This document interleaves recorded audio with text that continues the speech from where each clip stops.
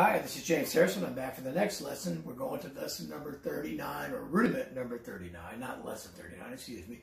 Rudiment number 39, and that is the double Ratamacue. So we're just going to stay on the track of the last lesson, which was a single Ratamacue, and we use the words, get a bucket of fish. For a double Ratamacue, we're just going to say, get a bucket of fish. And we stay on that lead hand until we finish the entire rudiment. So it'd be, get a buck, get it on one hand, buck on the other. Do that twice. Get a buck, get a bucket of fish, get a buck, get a bucket of fish. Excuse me. Get a buck, get a bucket of fish, get a buck, get a bucket of fish. That's the rudiment. It's that simple. Get a buck, get a bucket of fish. Get a buck, get a bucket of fish, get a buck, get a bucket of fish. Get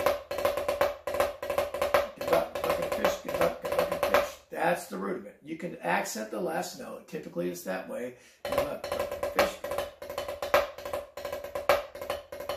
Get a bucket of fish, get a bucket of fish, get a bucket of fish. I'll play it slow. Get a bucket of fish, get a bucket of fish, get a bucket of fish. Remember to learn it, you don't have to accent. Get a bucket of fish, get a bucket of fish. When you get comfortable, emphasize that last note. Get a bucket of fish, get a bucket of fish, get a bucket. And as fast as you can eventually get it. Sometimes you'll hear it backwards, excuse me,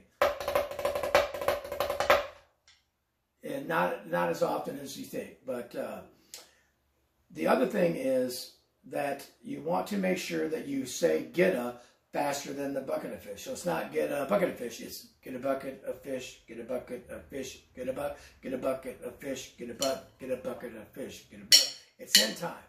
Get a bucket of fish, get a bucket of fish, get a bucket of fish, get a bucket of fish.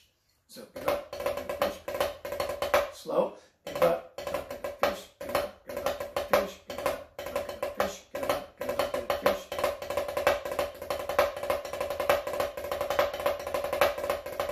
get a bucket of fish. Get a bucket of fish. Rudiment number 39, the double Ratamacue. Get a bucket of fish. Follow your voice, you'll get it.